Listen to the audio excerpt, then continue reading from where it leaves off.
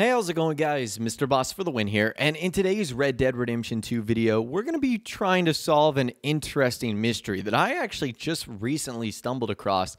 I didn't even know it was a thing until I ran across this Kotaku article. I was doing some research on something totally different when I came across this interesting title. It was GTA fans find hidden Red Dead Redemption 2 mission, solve years-long grave mystery. Now, the first part to me was not confusing because this article came out in 2017. It was actually the mission where you unlocked the gold double-action revolver. This came out in the Doomsday Heist. Long story short, what happens is you ended up getting a text from like a Vanderland at ifind.com, something like that.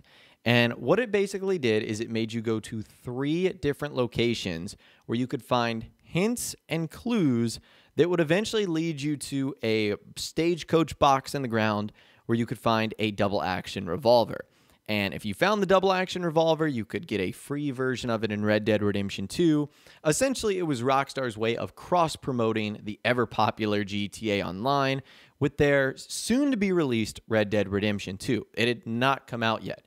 Now, the second part of this title of this article and what we're going to be discussing in this video today is interesting. It solves years-long grave mystery. And I was wondering what that was. Now, remember, this article was written on December 14th, 2017.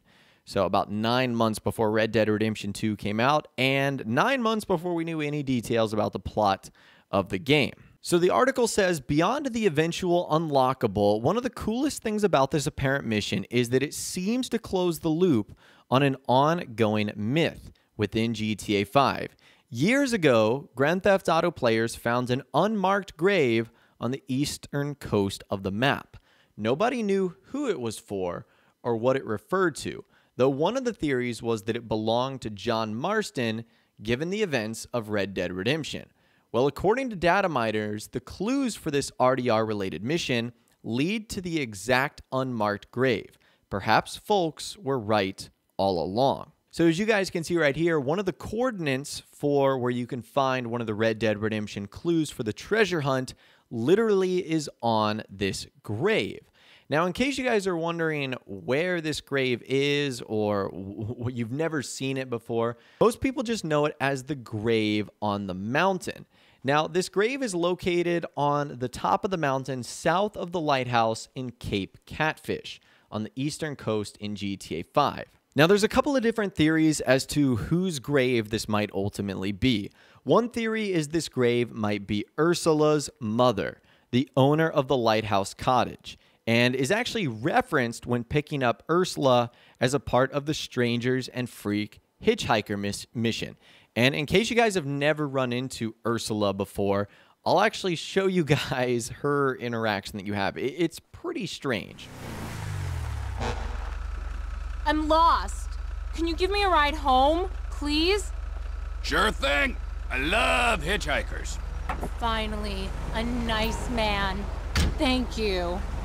I live out at Catfish View, Mount Gordo, by the lighthouse. It's very isolated. Am I glad you came along? I was out hiking and got lost. I've been trying to flag down a car for over an hour. Why didn't you just call someone to come pick you up? I couldn't get a signal on my cell. And I don't really have anyone to call, not since Mama passed. She was very hard on me, but how I loved her. I have her hair in my backpack. Okay. What? The days get long out at that house all alone. I don't get many visitors anymore.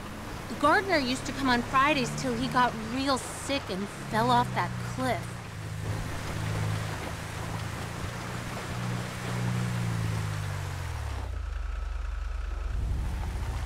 This is it, thank you.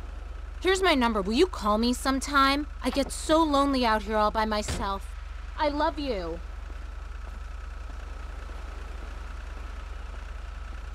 Okay, so as you heard there, Ursula's mother is definitely a possibility. Now, the grave also could be haunted since it's nearby Mount Gordo. And we know the history with Mount Gordo. Mount Gordo is where you actually find the ghost on the mountain. And to give you the too long, didn't read version of that story, that ghost is actually Jock Cranley's wife. Jock Cranley is one of the political figures in game. He's also a stuntman and a reality TV star. Well, the rumor is that he pushed his wife off the edge of the cliff so that he could move to Los Santos and become a TV star. However, investigations have brought up nothing, proving it just as a normal grave.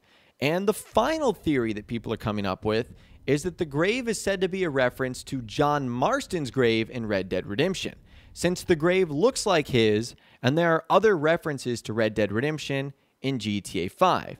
And sort of the straw that broke the camel's back for this is it was used as a clue for the treasure hunt to promote Red Dead Redemption 2, possibly referencing the origins of the grave. So let's talk about that. In case you guys don't know what happened to John Marston, I'm sure you guys do by now. John Marston is killed in the final mission of the game, and he is buried by his wife and son.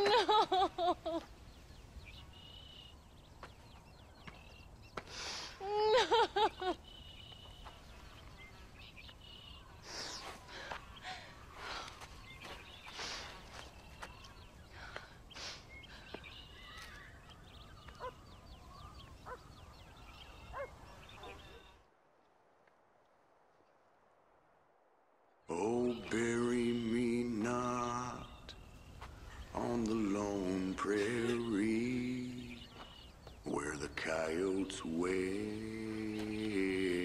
and the wind blows free. And when I die, don't bury me 'neath the western sky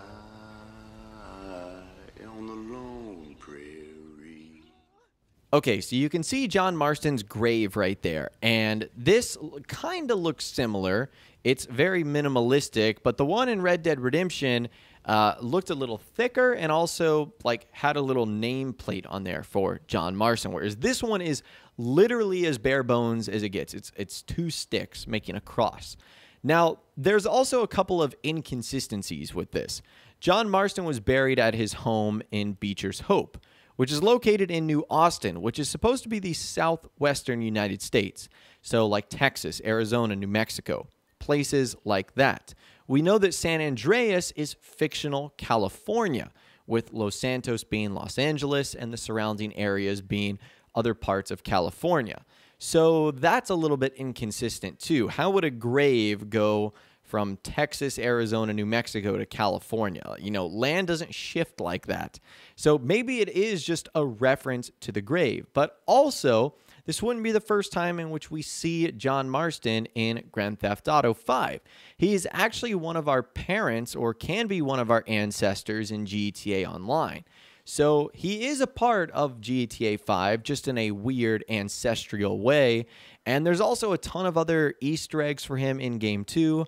We can find books in apartments. We can find t-shirts that NPCs are wearing that literally has his face on there. So John Marston is located a lot throughout GTA 5. It's just a matter of if this is his grave or if it's a reference to it. So to give you my opinion on the matter, yes, I do believe this at a minimum is a reference to John Marston's grave. Is it his exact grave? I don't think so, but I think it is definitely a reference. Given what we saw in the GT Online treasure hunt, given all the other hints and clues and how, widely renowned his character is in the Rockstar universe, it would make sense that they would do something like this. But I'd love to hear from you guys in the comments down below. Let me know what you think of the matter. Do you think this is John Marston's grave? Do you think it's completely unrelated? Do you think it's an Easter egg? Let me know your thoughts, opinions, and more in the comments down below. I'd love to hear from you guys down there. If you did go on to enjoy this video, though, a like rating would, of course, be awesome. And subscribe to my YouTube channel if you are new, or you like daily Red Dead Redemption 2 videos like this. With all the way, guys, like I said, thanks so much for watching. Take care, and I'll see you guys in the next video.